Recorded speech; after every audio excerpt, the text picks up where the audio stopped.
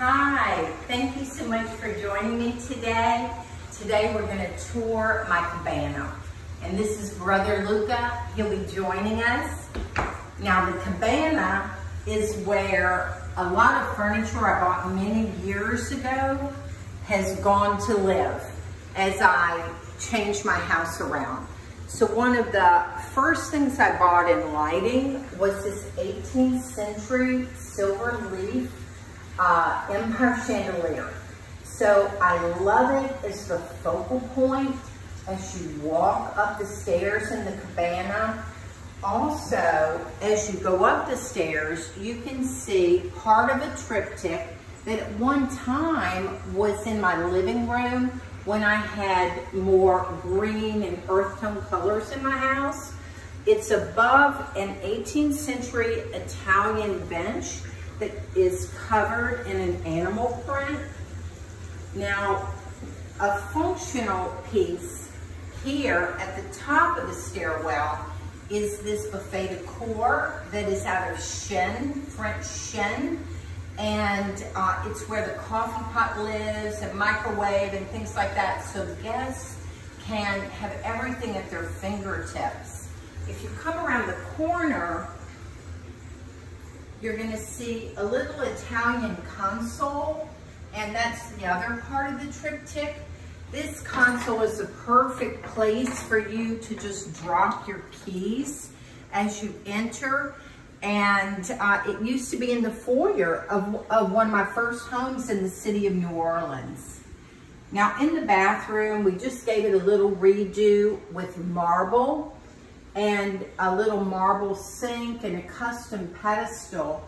But the antique in that room is an 18th century Italian silver leaf mirror, and it just works perfectly with the chrome sconces. In the bedroom, we have a pair of Terre Maison canopy beds. Now, this is the perfect place in a guest bedroom for twin beds. I'm in love. I have a love affair with twin beds. But here they're dressed in a little Belgian linen. Now, the side table is Italian directoire. And I love the movement of the legs of the side table because it really matches the curvature on the canopy.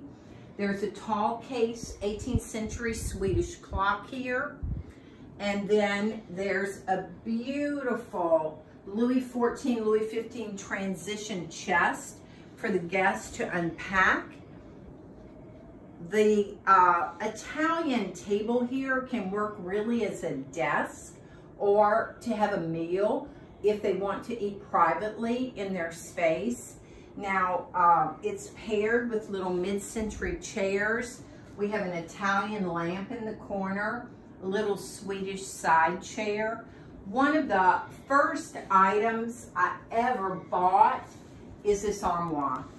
You know, I went out looking for a desk, and I turned the corner and I saw this transition armoire.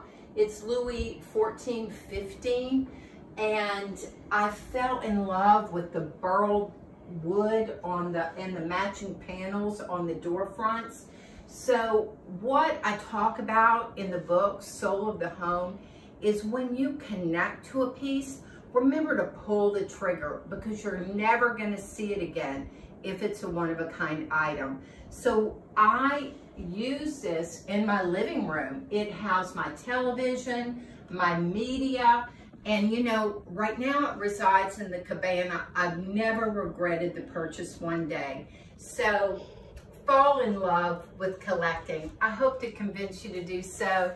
This is Soul of the Home, my book with Abrams Publishing. Thanks so much for joining me today.